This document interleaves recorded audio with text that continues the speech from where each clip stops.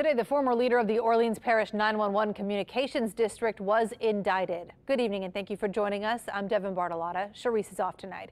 Tyrell Morris resigned after WWL Louisiana investigator David Hammer exposed allegations that Morris covered up a car crash in a city-owned vehicle. Last November, the Office of the Inspector General confirmed David's reporting in an investigation that has now led to criminal charges. Lily Cummings is joining us now with more on what those charges are. Lily. Well, Devin, Morris is facing malfeasance in office, false personation of a peace officer, insurance fraud, and injuring public records.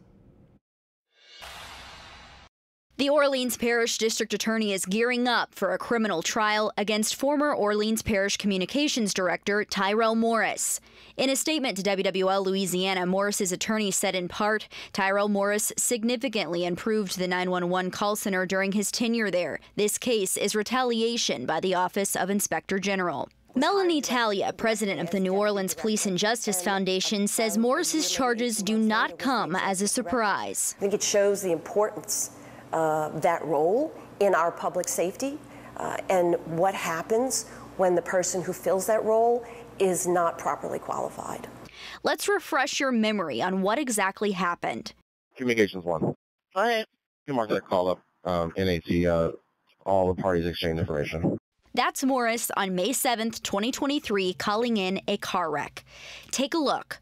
Morris was the driver of this city vehicle you see waiting at a red light near Elysian Fields and I-610. He veers right and hits this driver. WWL Louisiana investigator David Hammer uncovered that not only did Morris tell dispatch the two drivers exchanged information, but no police report was ever filed.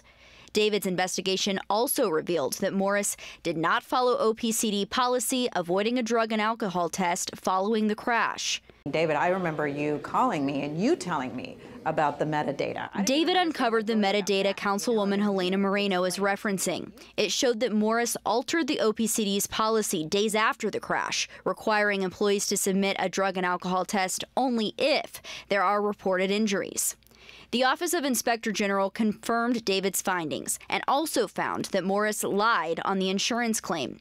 The OIG's report also shows Morris referred to himself as a police officer. Morris was never a commissioned officer, but often wore a similar uniform. Does he have a badge? Is that an NOPD badge that he wears and 4 stars? Are those part of an NOPD uniform?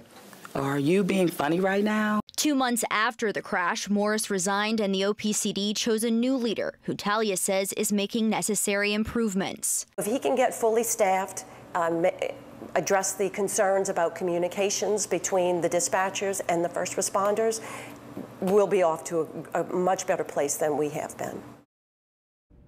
And the Inspector General's office declined to comment because it is an ongoing litigation. We did reach out to Mayor Cantrell's office, but we have not heard back yet.